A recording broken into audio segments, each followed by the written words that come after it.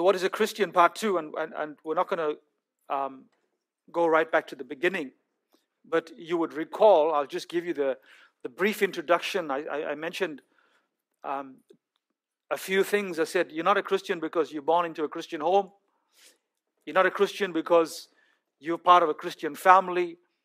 And you're not a Christian because you go to church, or you give to the finances of the church, or you own a Bible, or you sing a few songs. That doesn't make you a Christian. And so we went on to ask, if that doesn't make you a Christian, what is a Christian? And then we began to explain what is a Christian. We began to teach what is a Christian. We looked at a dictionary definition of a Christian, and we progressed from there, looking at Acts chapter 11. And then we progressed to another portion of Scripture, away from our core Bible study text. We went to 1 Thessalonians chapter 1, verse 4 to verse 10. So let's quickly read Acts chapter 11, and then we'll go to 1 Thessalonians chapter 1, verse 4 to verse 10. So we'll read Acts 11 first. Beginning at verse 19. This is the word of the Lord. So then those who were scattered because of the persecution that occurred in connection with Stephen made their way to Phoenicia and Cyprus and Antioch, speaking the word to no one except to Jews alone. But there were some of them, men of Cyprus and Cyrene, who came to Antioch and began speaking to the Greeks also, preaching the Lord Jesus. And the hand of the Lord was with them, and a large number who believed turned to the Lord. The news about them reached the ears of the church at Jerusalem, and they sent Barnabas off to Antioch. Then when he arrived and witnessed the grace of God, he rejoiced and began to encourage them all with resolute heart to remain true to the Lord. For he was a good man and full of the Holy Spirit and of faith. And considerable numbers were brought to the Lord. And he left for Tarsus to look for Saul. And when he had found him, he brought him to Antioch. And for an entire year they met the church and taught considerable numbers. And the disciples were first called Christians at Antioch. And we put a bookmark on that, and we go to 1 Thessalonians.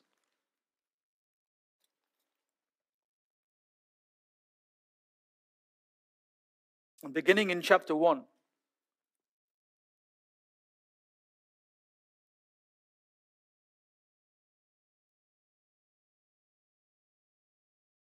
Paul and Silvanus and Timothy, to the church of the Thessalonians in God the Father and the Lord Jesus Christ, grace to you and peace.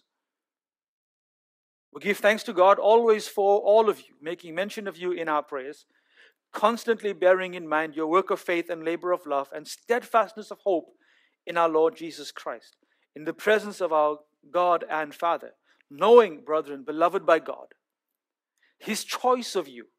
For our gospel did not come to you in word only, but also in power and in the Holy Spirit with full conviction, just as you know what kind of men we proved to be among you for your sake. Verse 6 says, you also became imitators of us and of the Lord, having received the work in much tribulation with the joy of the Holy Spirit, so that you became an example to all believers in Macedonia and Achaia. For the word of the Lord has sounded forth from you, not only in Macedonia and Achaia, but also in every place your faith toward God has gone forth. So that we have no need to say anything, for they themselves report about us what kind of a reception we had with you, and how you turned to God from idols to serve a living and true God, and to wait for His Son from heaven, whom He raised from the dead, that is Jesus, who rescues us from the wrath to come. This is the word of the Lord, and the church said, Amen.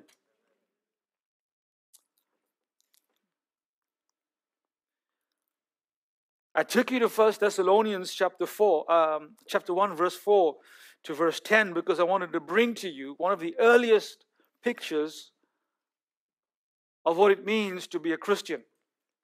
I shared with you last week the importance, or a brief understanding of the importance of 1 Thessalonians, and said it's one of the oldest books in the New Testament.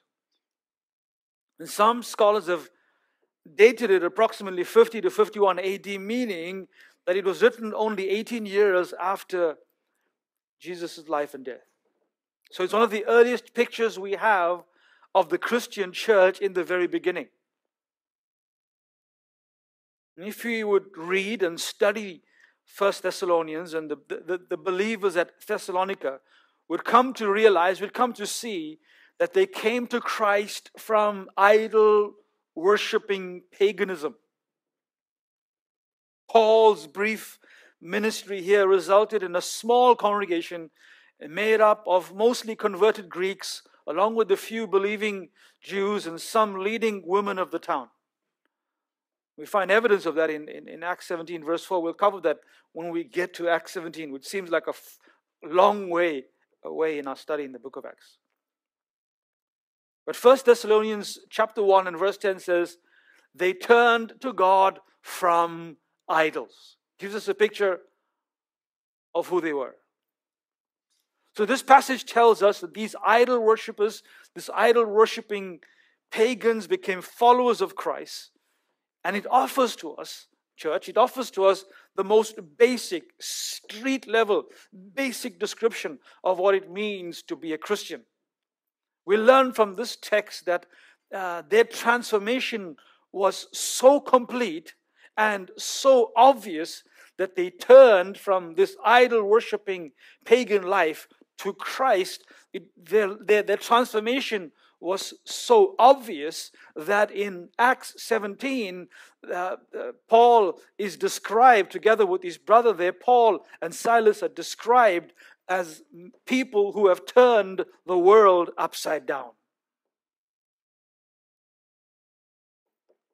Folks, church, beloved, what we see here is a picture of Christianity in its purest form, in its rawest form, stripped away from traditions of men and religious traditions. These were not people, as you read this, as you come to understand this text, these were not people who were borrowing ideas from the world around them. They were not borrowing philosophies from the culture around them. They were not merging themselves with other belief systems and other religious practices around them. No. Let us be clear. They were Christians with a Christ message, and that message invaded and transformed the Roman Empire. When we go back to Acts 11, and we read in Acts 11, if you go and follow with me again in Acts 11, reading from verse 22, it says, the report of this came to the ears of the church in Jerusalem, and they sent Barnabas to Antioch, and when he came and saw the grace of God, he was glad, and he exhorted them all to remain faithful to the Lord with steadfast purpose, for he was a good man, full of the Holy Spirit and faith. And a great number of people were added to the Lord. Verse 25, so Barnabas went to Tarsus to look for Saul, and when he had found him, he brought him to Antioch. For a whole year they met with the church and taught a great many people, and in Antioch the disciples were first called Christians. Now notice when Barnabas went to fetch Paul and to bring him to Antioch, we see that for an entire year they were merging with the culture around them. They were adopting the philosophies of the people around them. Were they adopting the ideas of the world around them? No. It says for an entire year, they spent time together. They spent time with the church, teaching a great many people. Here is Barnabas. Here is Saul. These are believing men, converted men. These are men who are teaching the church and not adopting the ways of the world. So people were being shaped and transformed by sound teaching. They were filled with truth. And let's be honest, let's be real, let's face it, truth matters. God saved them, put them into a church, and put men over them to teach them. To teach them what? To teach them about God, to teach them who they were in God, to teach them about God, and to teach them who they were in God. Now, who God was to them and who they were in God was manifested in their behavior, was manifested in their actions, in their behavior, in the way they lived, in the decisions that they made. Beloved, we see they are noted, they are called followers of Christ, they are called Christians. All of that teaching pays off.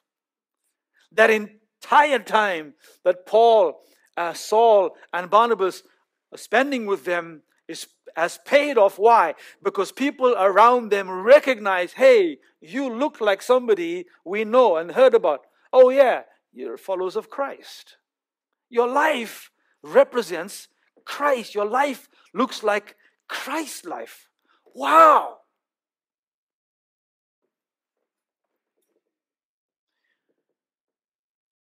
Right believing always produces right living in Christ. Sound belief produces sound behavior. Sound doctrine produces sound duty. This is how it was in the beginning, church. This is what we see in this church here in 1 Thessalonians. This is the message that turned the world upside down and spread like wildfire. And that message and that life of the Christian death was threatening the power structures, challenging the status quo, upsetting both the pagans and the hyper-religious alike. Sometimes you see the label on a bottle, maybe on a bottle of cleaner or cleanser or some kind of powerful detergent, that says, do not use at full strength. Dilute with water first, because the liquid is too strong in its raw form, in its undiluted form. It is too strong. In this passage, we see Christianity in its earliest undiluted form. And no wonder, church, the Christians turned the world upside down in Acts 17, verse 6. So we're asking, what is a Christian? And we look at 1 Thessalonians chapter 1 and verse 1 to verse 10. And I want to clearly take you to some places right now.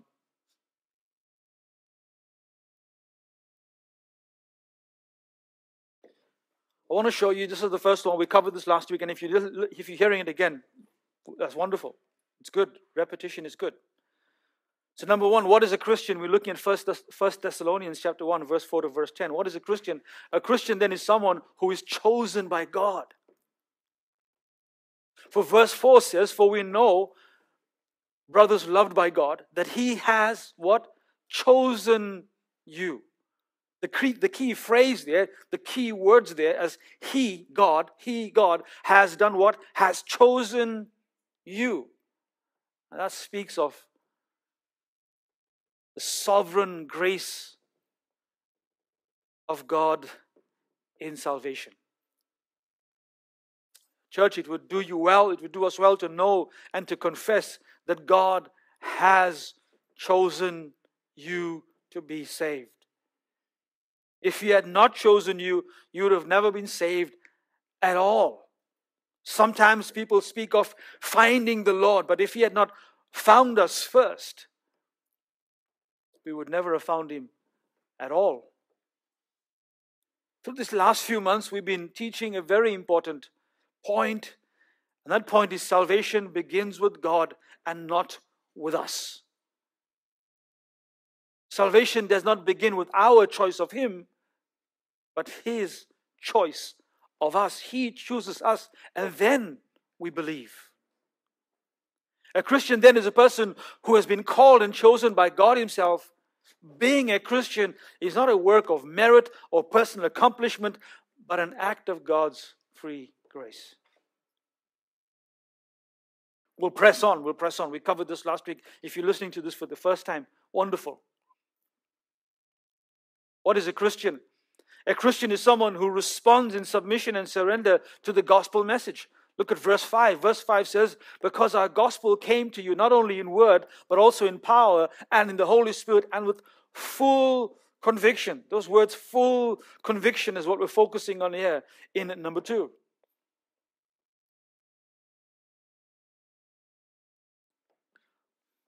This is how it works. This is how it works. God's election, God's choosing of us becomes effective in us through the preaching of the gospel. When the word is preached in the power of the Holy Spirit, it produces deep conviction in the hearts of the hearers. That is why full conviction matters so much. It means that people are so deeply convicted of their sin and the need of a Savior that they run to the cross, embrace Christ as their only hope and only forgiveness of sin, their only salvation.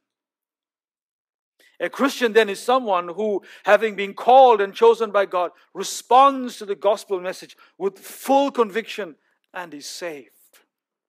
Are you with me so far? Have I lost any of you? If I've lost you, I'll go back and start again.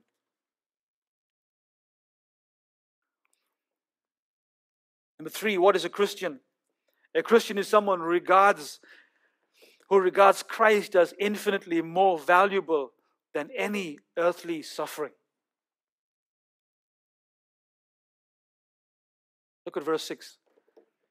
And you became imitators of us and of the Lord, for you received the word in much affliction with the joy of the Holy Spirit.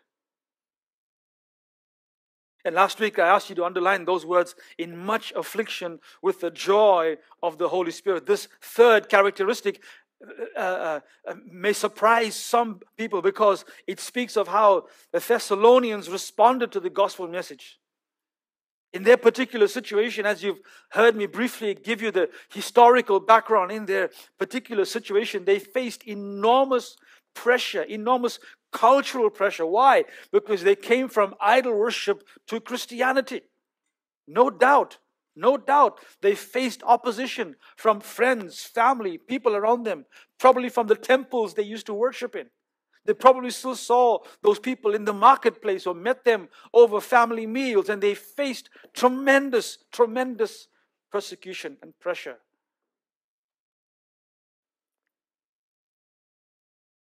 In those days, it wasn't popular to be a follower of Christ. But take note of the words, in much affliction. Those words literally mean to be pressed to the limit. In much affliction, some of your Bibles might say, in much tribulation. It means to be pressed to the limit. It has the idea of being under the thumb of another person.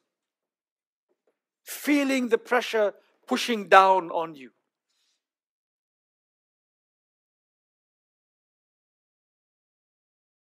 Can you see that illustration? Can you imagine that? You're unable to move, you're unable to do anything because you're being pressed down from every angle.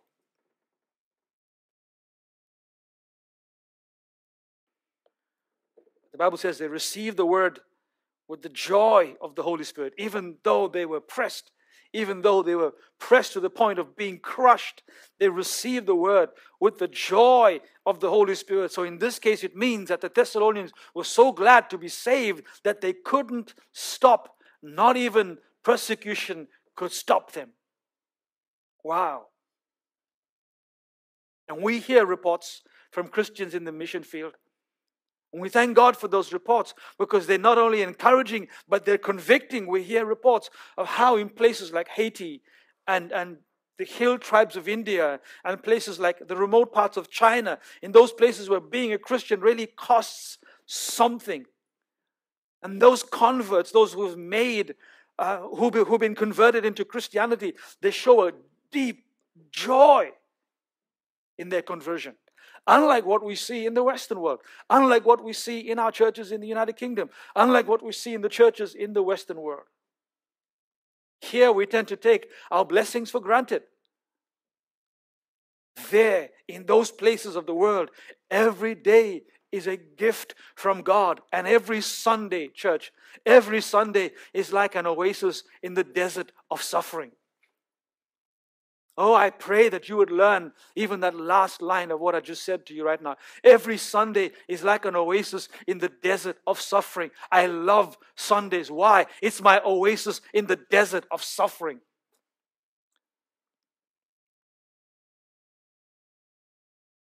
joy of the Holy Spirit. It says they received it with joy. They received the word with joy. And we take a moment right now. We take a moment right now to even help, to reach out to those who are our friends and family in the Pentecostal, charismatic, word of faith churches, and be able to say to them, hold on, the joy of the Holy Spirit is not jumping and dancing and falling all over the place and laughing and shouting around.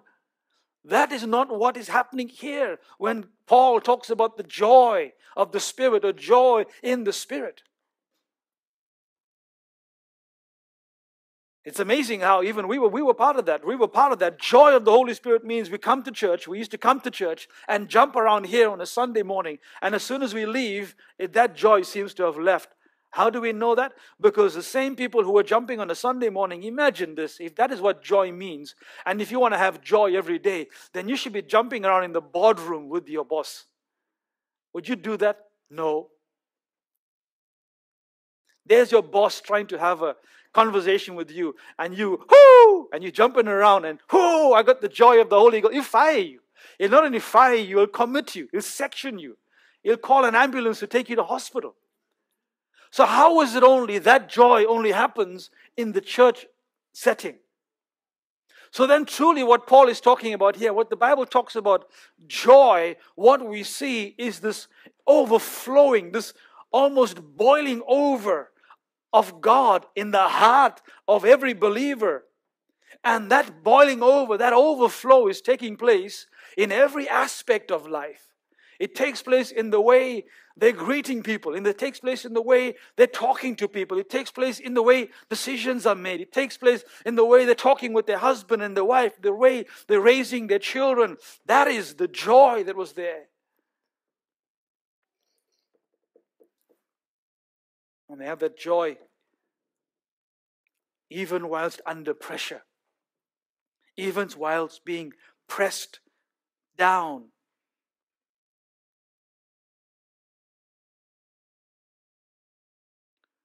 You know, Jesus never invites anyone to receive him on a trial basis. Although some try to do that.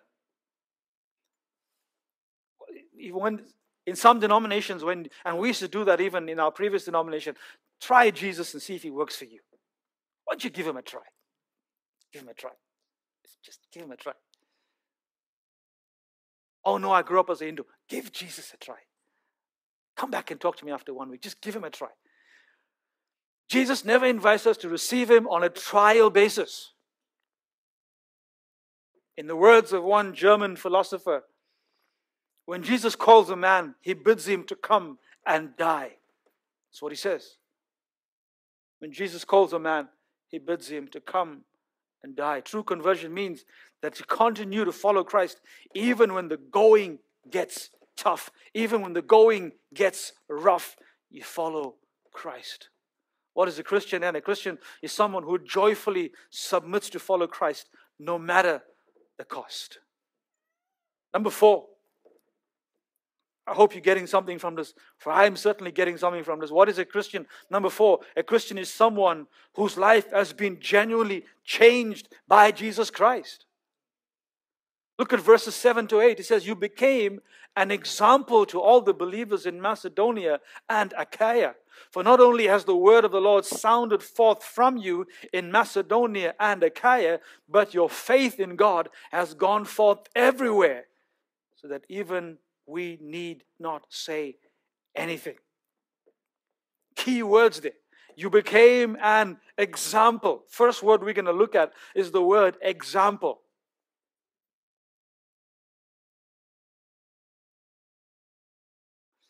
In the Greek, that word is tupos, T-U-P-O-S, and it gives you the impression of a piece of metal pressed into a clay. And you know, when you pull that metal away, it leaves an imprint, it leaves an impression. There's a great lesson we can learn here. One of the ways, and I'm careful to say this, one of the ways that you can evangelize, one of the ways that you go about preaching the gospel is through your own changed life. In Mark chapter 5, we read the account of the man who was possessed by a legion of demons. Jesus had no problem in casting out the legion, but I want to draw your attention to what Jesus said to the formerly demonized man, the man who wanted to accompany Jesus on his travels. Jesus said to him, go to your friends, go to your family, and go tell them what the Lord has done for you. Let's look at that very quickly. We read it last week, we'll read it again today. Let's look at Mark chapter 5. Let us not skip over these important lessons. Mark chapter 5.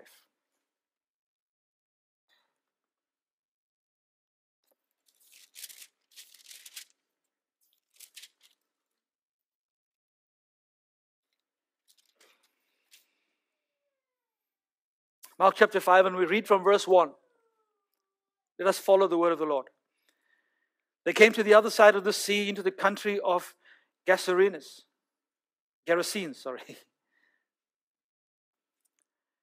When he got out of the boat, immediately a man from the tombs with an unclean spirit met him.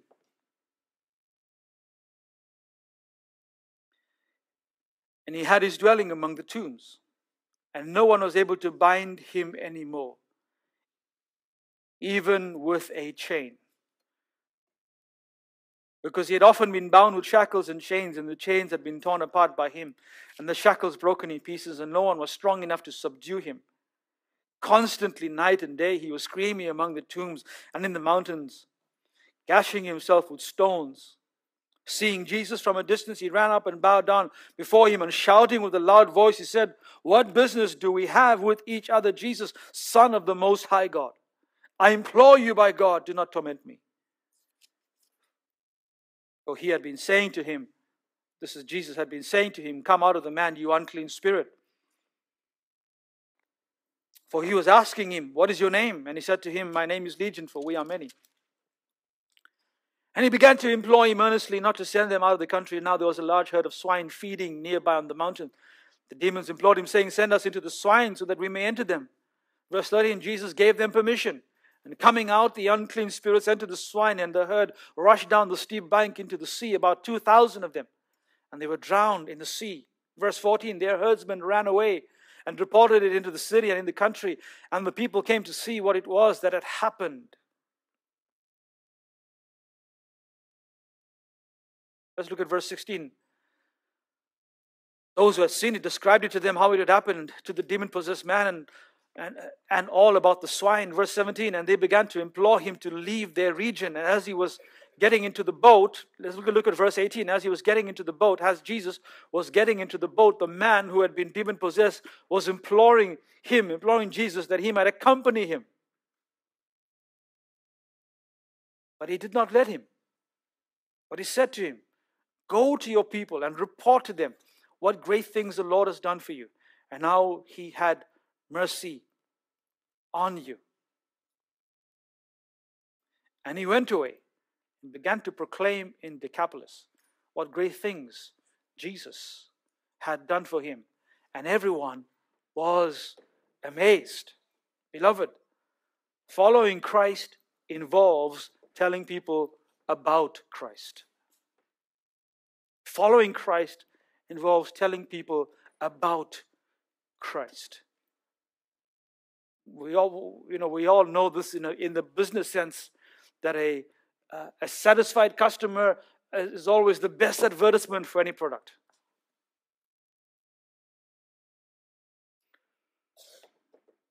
The best place you can make an impact for Christ is right where you are. Right where you are. You don't have to go overseas. You don't have to go away as a missionary. If God has called you to that, praise God. But right where you are, you can start living for Christ and showing others the difference He makes in your life, not just on a Sunday, but on a daily basis. Here's the second word we find in 1 Thessalonians. Let's go back there. The second word is sounded forth. Sounded forth. Verse 7 to verse 8, you became an example to all the believers in Macedonia and Achaia. And not only has the word of the Lord sounded forth from you in Macedonia, in Achaia, but your faith in God has gone forth everywhere, so that we need not say anything. The second word that we said is sounded forth.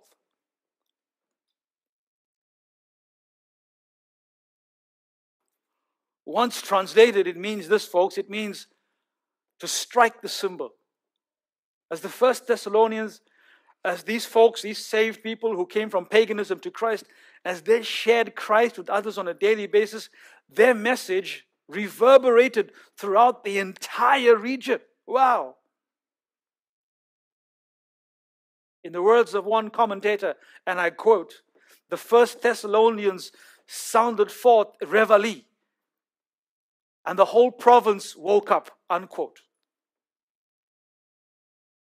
That word reveille is a bugle call, a trumpet call, or a pipe call, most often used in the military. And it is chiefly used in the military or amongst the military personnel at sunrise to signal a wake-up call. It's a French word to signal a wake-up call. Here then is the evidence, as you begin to look at what this commentator said, here then is the evidence of true Christianity as it is clearly explained. First, you receive God's word gladly. Then you live it on a daily basis. And as you do, the message of the gospel reverberates in every direction. Those around you begin to sit up and they begin to take notice of it. Let's look at number 5. What is a Christian?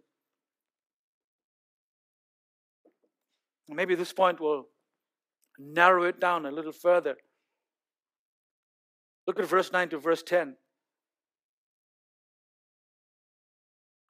Verse 9 to verse 10 says, you turned to God from idols to serve the true and living God and to wait for his Son from heaven, whom he raised from the dead, Jesus who delivers us from the wrath to come. I want you to underline 3 words there. Firstly, the word turned. You turned to God from idols to serve. That's the second word. Underline that. To serve the true and living God, or to serve the living and true God, and to wait. There's a third word. Underline the word wait. To wait for his Son from heaven, whom he raised from the dead. Jesus who delivers us from the wrath to come. Are you with me so far? 3 words there. Turned, serve, wait. Turned, serve, wait. Say it in your mind. They turned, serve, wait. Turned, serve, wait. Why is that important? If you pay attention to these 3 words, they describe to you, in that picture of the early church, what a Christian is. Number 1, a Christian is one who turned. Number 2, a Christian is one who serves. Number 3, a Christian is one who waits. Shall we pause for a moment there? And I'll repeat that. We learn from this text that a Christian is, number 1, a one who turned. Number 2, he serves. And number 3, he waits. There are 3 phases here. And they give us the 3 tenses of our Christian life. The past, the present, and the future. Are you following me right now? Shall I go a little slower? They give us 3 phases here right now of the Christian life. The past, the present, and the future. You turned. It's the past. You turned from your idols. You serve, present. You serve the living God. And you wait, future tense. You wait for what? The coming of Christ. The second coming of Christ. That describes our Christian life. You, what did you do? You turned from your old life. You turned from idol worship. You turned from pagan worship. To do what? That's the past. To do what? To serve presently. To serve the true and living God. And to do what? To wait, future tense. To wait for the second coming of Christ. It's a Christian.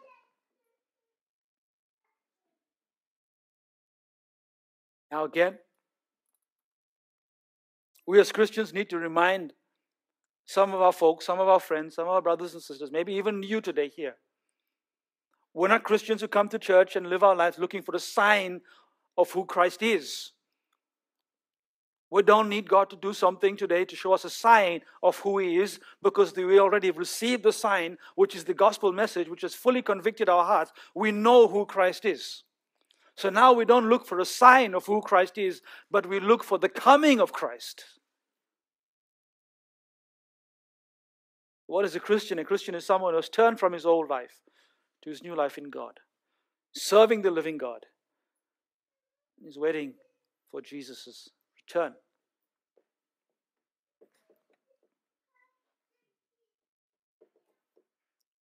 So what is a Christian?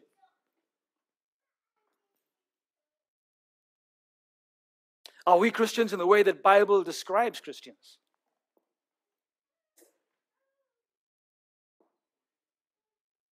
Do people around us recognize that we are different from the rest of the world? We said it last week, we'll say it again this week. You covered it in your Bible study. They were called Christians at Antioch not by those in the church, but by those outside the church. Remember what I said earlier on today and then last week? Hey, you remind us of somebody. You remind us of somebody. Oh yes, you remind us of Christ.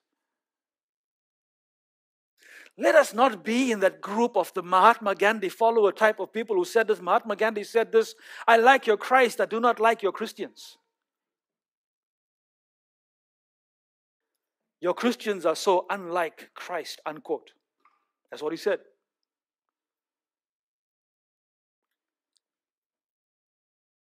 Do people around us recognize that we are different to the rest of the world? There's our marriage, there's our family, to our children, to our home. There's the stewarding of our finances, the way we do our secular job, the way we shop, the way we talk, the way we interact with the world. Does it show that we are followers of Christ, that we are indeed Christians? Oh, Pastor, I'm a private Christian. I'm a private follower of Christ. I think that's a sermon all by itself. There's no such thing as a private Christian. There's no such thing as a private follower of Christ. It just does not fit together. The Bible's description of a Christian and someone who confesses that they're a private follower of Christ. Private meaning, I don't share it with anybody else at work. Nobody else needs to know. As long as I have this relationship with God, I'm a private Christian. There's no such thing. It's a private Christian.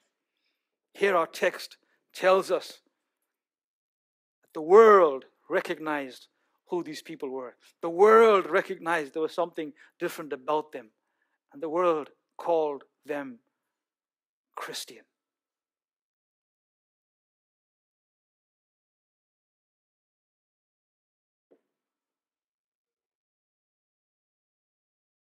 A German philosopher once said this, and I quote, he said this, in truth, there was only one Christian, and he died on the cross, unquote. And when you think about that, isn't that so true? There's only one Christian.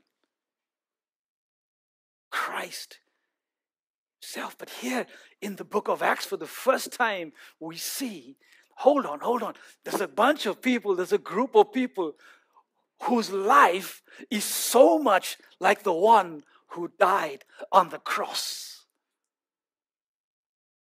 Wow.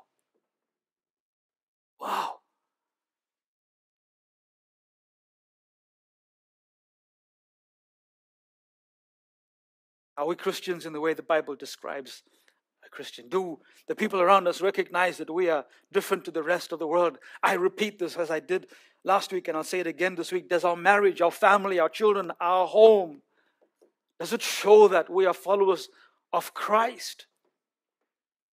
As we head out of this place today, are we followers of Christ here? And we know the songs, but as soon as we step out of this world, we become people of the world.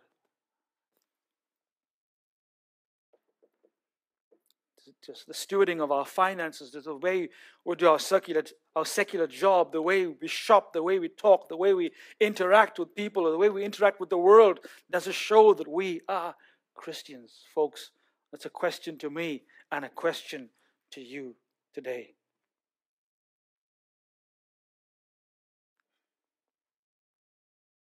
If, as you reflect on your life today and you find that it is not in line with what the Bible calls a Christian,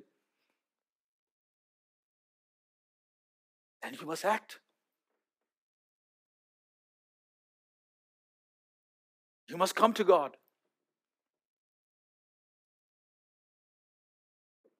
And you must repent of your ways, and you must seek God to help you to live as a Christian. And you must throw yourself at the mercy of God. And say, Lord, I'm a pathetic example. I live like a heathen. I live like a pagan.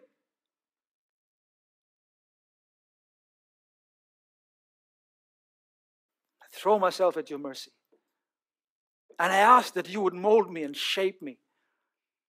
I ask that you would teach me on a daily basis. I ask that you would refine me.